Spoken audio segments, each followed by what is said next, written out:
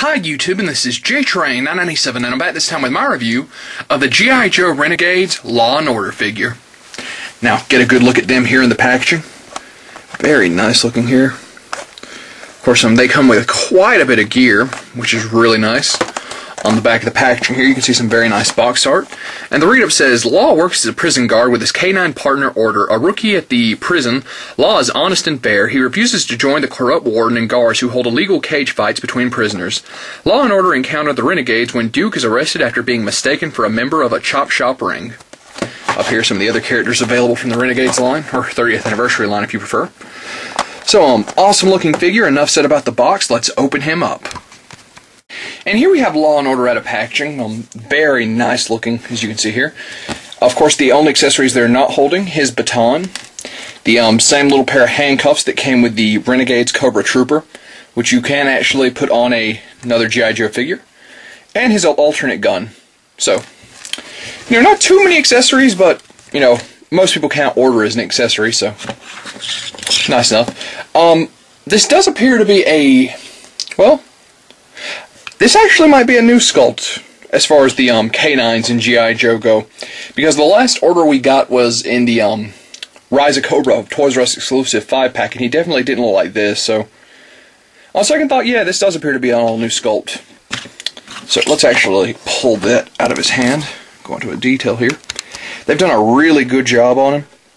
Of course, you can see, especially on the vest, which wraps all the way around.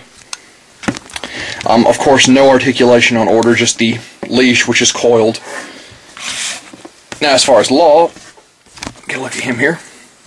I've, of course, got his helmet and his little riot shield on. Very nice job on his vest there. Of course, he's actually got a alternate handgun over here with his silencer and a revolver. Couldn't see those from the inside of the packaging, but that's definitely nice. Always good to see another revolver issued with Joe's. Of course, his shotgun over here. Let's actually pull that helmet off.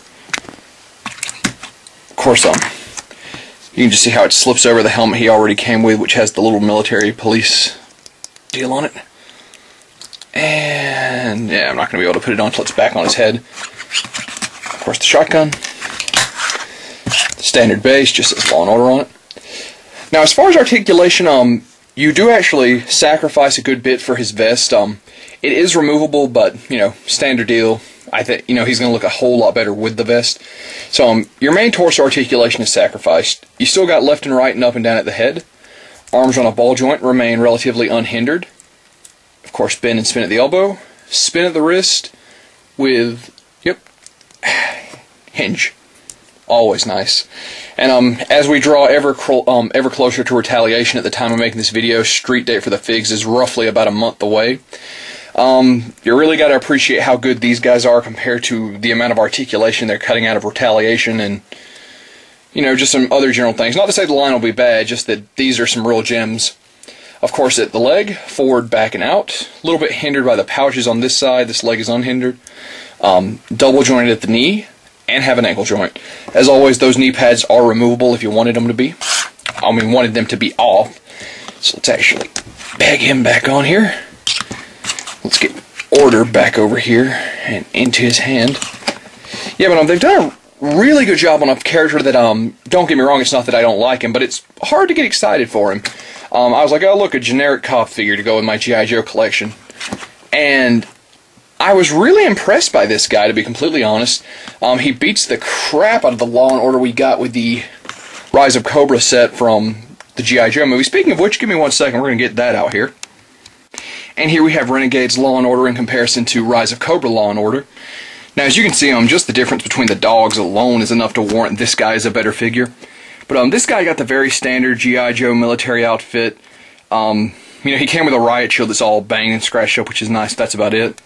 Of course, the military police logo. So yeah, just a very... I liked him when I got him, but as time goes on, he's just a very blah figure.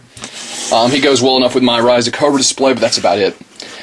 Now, as far as looking like he did from the cartoons, this guy really doesn't succeed. Most of the Renegades figures, as I've already said in past reviews, look like they belong more with the 30th anniversary tagline than the Renegades tagline. That is not really a bad thing in my book. The one Renegades looking figure we got is Scarlet, and she sticks out in my display, just her cartoony face sculpt. Not to say she's bad, one of my more favorite Scarlets actually, but this guy I think is a great rendition of the character. Beautiful detail. I mean, I'm loving how they've done it on the badge, all the various weapon straps, a fantastic job on ordering his vest. This line, Wave 5, this line came out with a Zombie Viper. Actually a little bit easier to find. I found it a couple of times in store. Law and Order is one of the easier ones to pick up.